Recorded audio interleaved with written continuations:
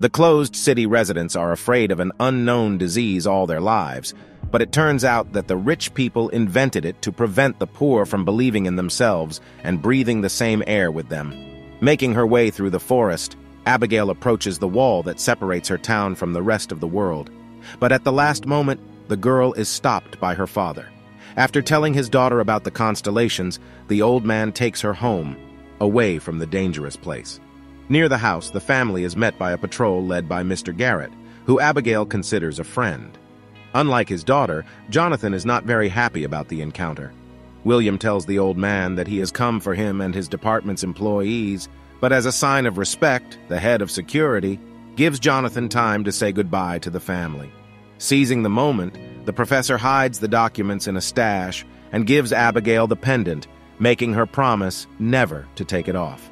Hours later, Abigail is awakened by her mother's screams, and her father is taken away in front of the girl. Several years pass.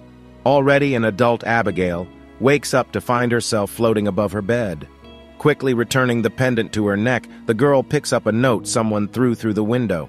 Fear reigns in the streets of the city as a speakerphone reports that the epidemic continues to spread and iron-masked patrolmen arrest the infected. Two such groups have a showdown near a ruined building, and Abigail suggests that her rivals settle the dispute. Fairly, the first one to reach the top of the tower and light the flare is the winner, and the losers leave. The girl and her rival start the competition, and the guy proves to be faster, but a patrol appears at the bottom. Despite this, Abigail fulfills the terms of the contract and lights the lantern. An inspector appears behind the girl's back. Abigail manages to push the patrolman away and removes his mask, under which she sees Uncle Roy, a friend of her father's. Escaping home and crawling under the covers, Abigail remembers the last conversation between Jonathan and Roy. She is forced back to reality by her mother, who asks Abigail to go get flour to bake a cake in honor of the town festival. Inspectors immediately notice the intruder, but Roy promises his colleagues to deal with the girl, and having followed her, he enters the house of old friends, where he is knocked out by Margaret. The girl tries to find out the truth from Roy, and to prevent the inspector from deciding to report them to the management, she brings his family into the house, which Roy hides from the government. In the evening, Abigail and her mother come to the square. Having agreed with Roy before, the girl gets out of the crowd and runs to the house of Ethan Blake, the second traitor, who deals with the affairs of the infected. On the way, Abigail spots an old acquaintance, Inspector Garrett, who is interrogating a group of young men. Abigail climbs into Blake's house and goes through the personal files of the infected in search of information about her father. But she does not manage to find the necessary documents. Ethan returns to the office. Having overheard the conversation, Abigail decides to follow Blake and escapes through the window and hides in the trunk of the car. Another passenger gets into the counselor's car, and Blake has to escort him to the infected area. While Abigail watches the guards, a riot breaks out outside. Blake's passengers turn out to be a resistance group. The girl becomes a random participant, and when a charge hits her, she falls to the ground and loses her pendant. A strange guy carries Abigail away from the battlefield, and someone else's hand takes the pendant. As the stranger carries the girl to safety, she has a dream-like memory of wondering about the wall. But Jonathan has always walked away from these conversations. To distract his daughter, the old man would turn the subject to tales of men with multicolored eyes and an evil king. Waking up in an unfamiliar place, Abigail looks around, and just as the girl tries to escape, an amazing sight is revealed before her, a city of magical people with colored eyes from her father's fairy tales. Abigail is approached by a bearded weirdo, Spencer, whose job it is to train new recruits. He takes the stranger to Marcus, and the wizards tell Abigail the truth. There is no epidemic. The city authorities are trying to destroy people with special gifts. Another guy enters the room, Norman. He gives Marcus a strange object and shows Abigail a trick with a real fairy. The curious girl picks up something resembling a flashlight, and a flash runs down the street, but no one has time to deal with it. The watch reports a patrol, and the city in a second turns into an ordinary neighborhood populated by beggars.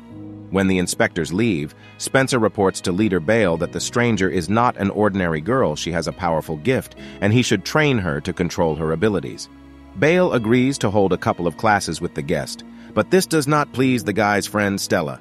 Despite this, the leader invites Abigail to the ring, But the girl fails to control the device, and Bale refuses to accept her into the group. Abigail remembers her father again, but she has to go to Spencer. The old man shows the apprentice bees objects that control the elements. Remembering how her father hid the documents in the mirror, Abigail hurries home without listening to Bale's orders. Stella is on the girl's side, jealous of her buddy. She demands that he let the new girl go and never let her into the camp again. Once home, Abigail opens her father's stash and finds blueprints and an engine. Abigail confesses to her mother that she knows that her father's pendant suppressed her abilities, but the girl doesn't want to hide anymore, and she's going to free the city from the tyrants. Abigail finds Roy and shows him the blueprints. The inspector tells the girl that it's a blueprint for a prison, and the only way to get there is by flying ship with the help of an engine. Roy promises to help the girl, and she hurries to the resistance camp to tell him about her plans. The girl asks Bal to cancel the rebellion and go behind the wall with her, but the guy orders the stranger to shut up, reminding her that she is the daughter of a criminal who worked for the government. Abigail alone follows Roy into the tunnels, but he betrays his friend's family again, and a patrol comes for the girl. Garrett offers the girl to join them, but when she refuses, the old friend orders the guards to destroy her. The girl is rescued by Bale, but Garrett wounds the guy, and Abigail has to drag him back to the camp. When the leader opens his eyes, an argument ensues between him and the girl, but Abigail fails to convince her buddy to go behind the wall together. A new memory of her father reminds the girl how easy it is to get what she wants if friends work together. Thinking about it, Abigail finds the entrance to the tunnels alone and heads for the flying machine while Bale starts a rebellion in the city. The girl has to return to warn her friends that their plans have been declassified and the inspectors are going after the rebels. Bale fails to get the men away in time, and the group has to fight off a patrol.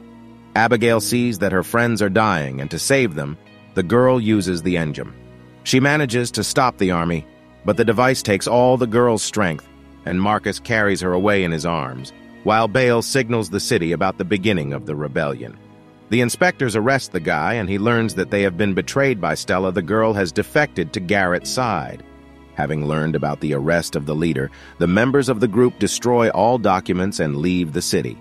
Abigail asks her friends not to give up and try to save Bale, and to give people confidence. She opens her father's device and releases the fairy. Hearing the guests' words, they agree to go with her behind the wall. Only Spencer remains in the camp. The old man lures the inspectors to him and blows up the headquarters, giving his life for his friends. The team gets to the flying car, and after freeing Bale, they fly above the city. Abigail releases the fairy again, and the fairy creature leads the ship to the prison located behind the wall. The professor's daughter is afraid to learn that her father also works for the inspectors, but Bale reassures her friend by teaching her how to use her gift and create light directed from the heart. The ship breaks through the invisible shield and approaches the prison floating in the air. Bale plays the role of warden to get inside, but the guards figure out it's a hoax, and the rebels have to defend themselves. While the boys take over the guards, Abigail searches the prison in hopes of seeing her father, but he is nowhere to be found. Then the girl looks around and recognizes a device that resembles her pendant. It blocks the power of special people, and to free the city and the prisoners, they will have to destroy it. Bale notices the ships approaching and prepares for a serious battle. Meanwhile, Abigail remembers everything her father told her as a child, trying to find clues in the memories. One such memory gives the girl a clue, and she pieces together the details. To do this, Abigail needs 3 kinds of engines by putting them together. The girl will be able to destroy the machine, but for this, she asks Bale to buy some time. An army of inspectors breaks into the prison to quell a riot.